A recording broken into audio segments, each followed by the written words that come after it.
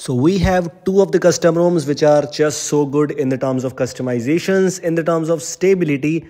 And I guess if you want to try out any one of these custom ROMs, the name is we have EvolutionX OS and we also have Project Infinity X. Both of these custom ROMs are now giving you updates almost regularly. And if you want to try out any one of these custom ROMs and are confused regarding some of the features, some of the customizations included in this video, we will talk about all of those things. So stay tuned and make sure to watch this video till the end. First of all, if you're looking forward to install EvolutionX OS on your device, let me tell you that this brings you Google Pixel Launcher pre-installed. Pixel Launcher, which means we do not have any major customizations or features included, and also the animations are so good, by the way. But remember one thing, because we have Pixel Launcher pre-installed, but that doesn't mean we have Circle to Search. But in this case, yes, we have Circle to Search. It is available. It is working perfectly fine. In my case, you just have to update your device Google app, update your Google app once from Google Play Store. Secondly, if you take a look at in Project Infinity X, if you're able to notice, we have different launcher named as Quick Step Launcher, but we have the option for Circle to Search available in the miscellaneous settings.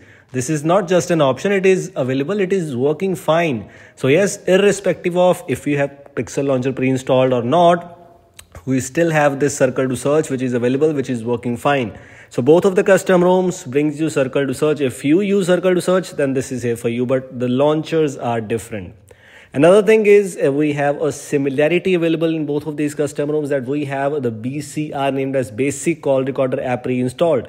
So irrespective of which dialer you are using, if you want to change that, we already have the basic call recorder or call recording support available. One thing which is different and it's not present in EvolutionX OS is this power menu.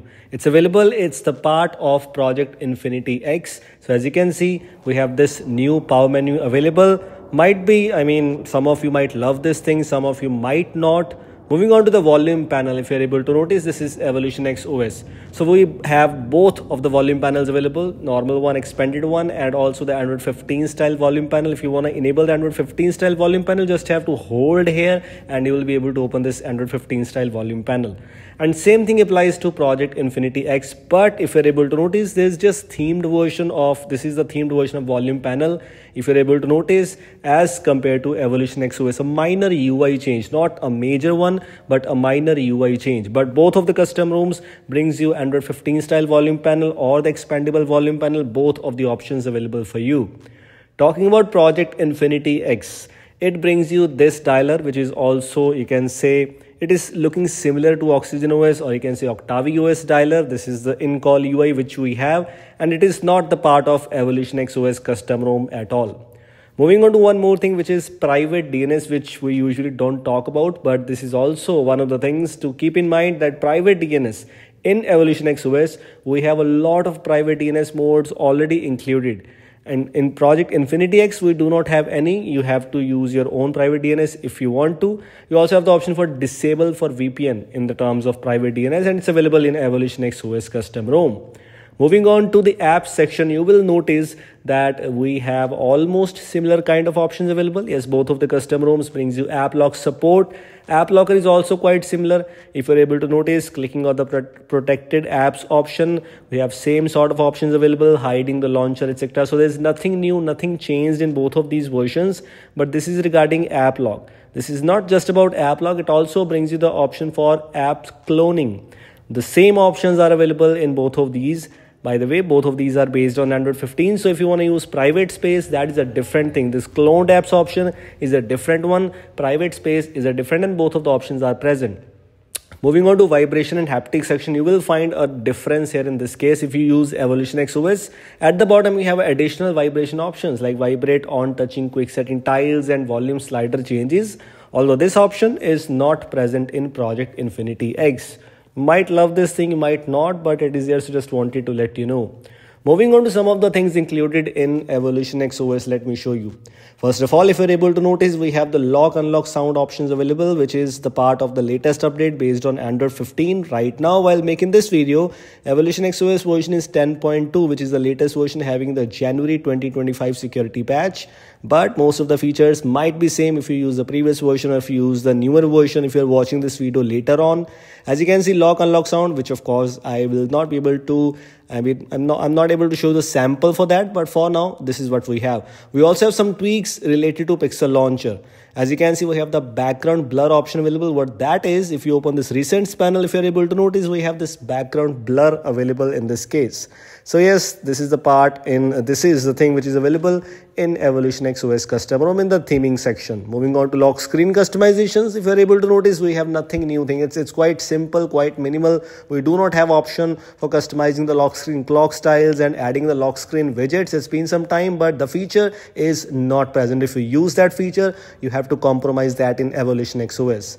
Other than else, if you take a look at the status bar options, these are similar. There's nothing new. You might face minor changes here and there, but it's not a big deal at all. Moving on to notification section, same kind of options. We do not have anything new, anything unique in this case. Also, similar thing applies to quick settings panel. There are minor changes in the quick settings panel. For example, we have the Android 11 style quick settings panel, which is obvious, which is fine. You have to adjust your rows and columns, and that is completely okay. But one thing, let me tell you that EvolutionX OS brings you this is Android 11 style quick settings panel in dark mode. So quick settings panel is in dark mode, while as in Project Infinity X, we will talk about that later on. Moving on to some of the other things like the features, like hiding the developer options, no storage restrict, hiding the screen capture status, application downgrade, and so on, and some of the other spoofing options. So there is nothing unique and nothing new for now. Play integrity fix have some new changes available while making this video, but that is completely okay. While as in Project Infinity X, what is different in that one, let me show you, because this was about EvolutionX OS. Moving on to Project Infinity X, first major change you will notice is in the lock screen customizations. You will notice we have lock screen clock style, clock customizations, some widgets which are not the part of EvolutionX OS while making this video. Maybe they can add in future, but for now this is what we have. In theming options, you will find wallpaper blur option, which is not a part of EvolutionX OS at all. Boot animations are already part of EvolutionX OS, which is obvious. Quick settings customizations are almost similar, but you will find the option named as data usage panel, expanded data usage panel. And if you're able to notice at the bottom, we have the expanded option for data usage. Also, the quick settings panel is in light mode as compared to dark mode available in EvolutionX OS.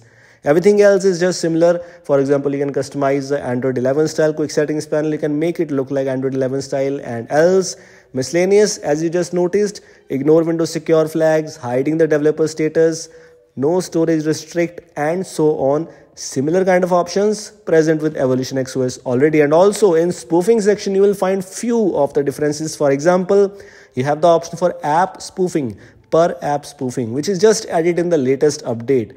Might be useful for you, might not be, not so sure, but it is available. So just wanted to let you know.